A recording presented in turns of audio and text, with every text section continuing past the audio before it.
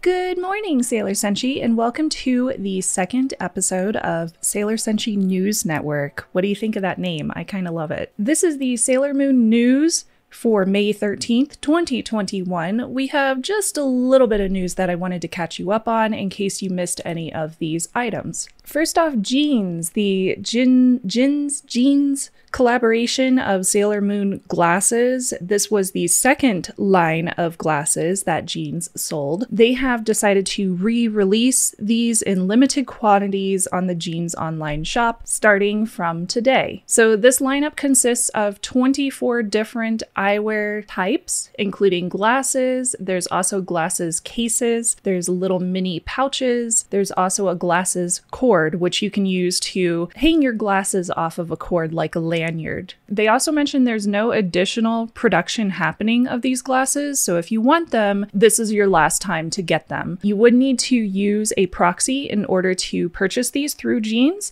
since they are only available in Japan. The glasses are 13,200 yen, the cases are 2,420 yen, the mini pouch is 1,650, and the glasses cord is 1,320 yen. I bought several of these glasses as well as the accessories when they first came out through my own proxy, and I do own the Sailor Moon glasses from the first JINS collaboration. I was able to take these into the JINS shop in San Francisco, California, and they were able to put in my prescription lenses so that I can wear these every single day. In fact, I'm wearing them right now. The second line is based on the outer Senshi, so you have Usagi, Chibiusa, Haruka, Michiru, Setsuna, and Hotaru. I will be reviewing the ones that I chose to purchase once they come in. I chose a few of the different glasses as well as a bunch of the accessories, and I really can't wait for them to come in because I am overdue for a prescription change and a frames change, so I am totally ready to wear some new glasses. I will mention, if you do have a United States prescription and you can get into a JINS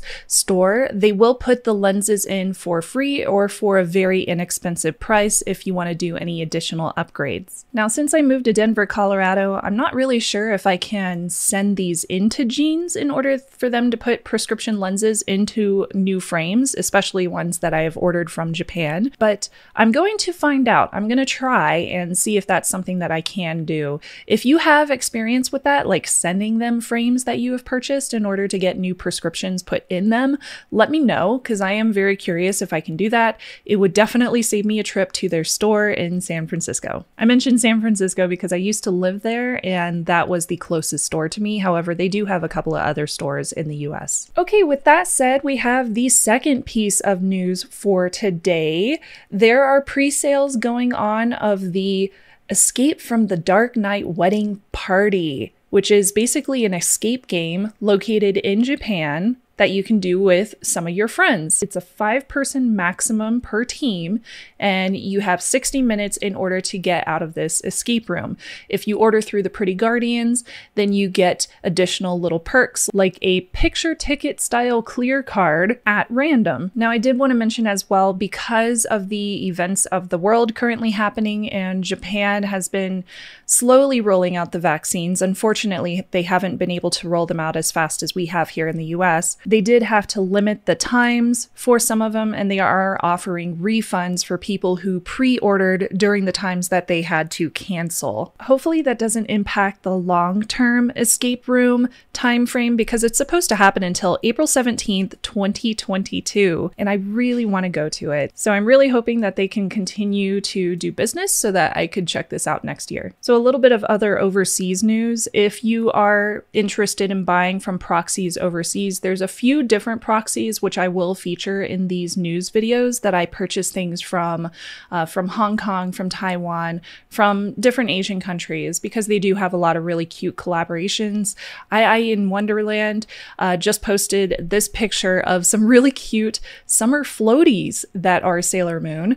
There's a few different options, so you can get some blow-up floaties for your pool. These include some swimming rings, some little floaty wands, as well as some little floating boards, and those are child size, they are not adult size. I've seen pictures of people holding them, but super cute if you want to purchase those for the summertime. And last but definitely not least, Hot Topic just restocked some of the sizes for these super popular Sailor Moon Crystal sweatpants. These are in men's sizes and they feature Usagi on one side and they also feature her name written out on the other side. So if you missed those when they sold out yesterday, you can still get them in small and medium currently.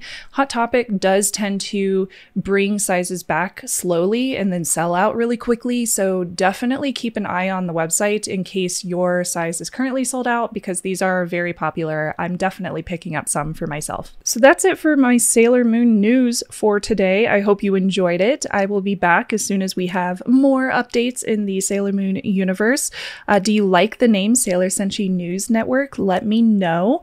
I would love to know if you're enjoying these kind of videos, and I will be back very soon. In fact, I'm recording a few videos today of some new reviews from my own collections and my own hauls. Don't forget to subscribe if you haven't already, and I will see you next time. Bye.